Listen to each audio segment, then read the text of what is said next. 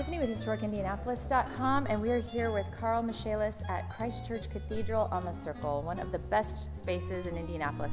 So I just want to ask you a few questions about this beautiful cathedral.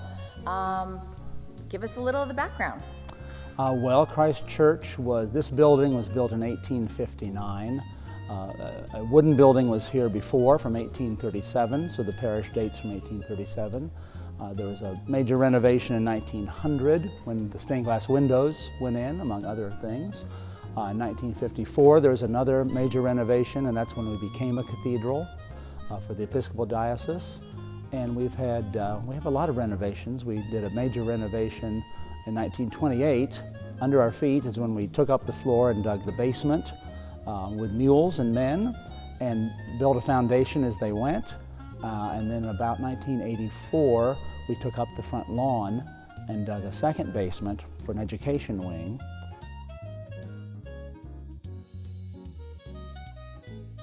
These organs that you can see behind us and over there, there was a major organ renovation in 1900, and we stripped the building out at that time, took the plaster down, the lights out, everything was cleaned up. We found horsehair in the ceiling, for instance. It was a primitive form of insulation. So what makes it a cathedral? This is the mother church of the Diocese of Indianapolis, and up at the altar is the bishop's throne or cathedra, and that chair is what actually is the symbol of this being a cathedral. That's the sign of the bishop's authority, and that's where she sits when she's visiting. I never knew that. That's really fascinating. The baptismal font on the end of the rack where the lid slides to open up the baptismal font, there are two little frogs.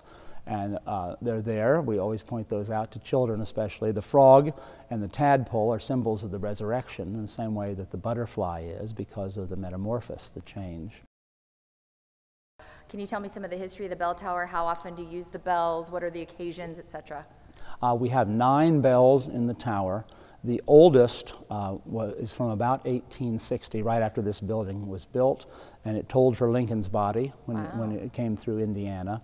The other bells were accumulated in, I think, a 10-year period. In the 1890s, a young man was paid to be the chimer, and he lived in the bell tower without heat or water. Okay. Ready? Yeah, I'm ready.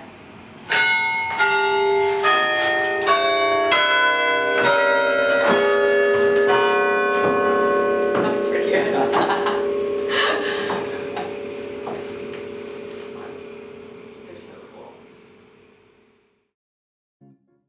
What about, what would you say for a visitor who's coming to town, or those Indianapolis residents who have not yet been in the space, because I know that happens too, what would be a few key points that you would direct them to? Well, I would direct them first to our website, cccindy.org, because a lot of information is there, especially about concerts. There are organ recitals all the time here. We're one of the few churches that's open every day. So you can just come in and look around, which is a wonderful experience. We love for people to come in and say a prayer. We have a noon service every day.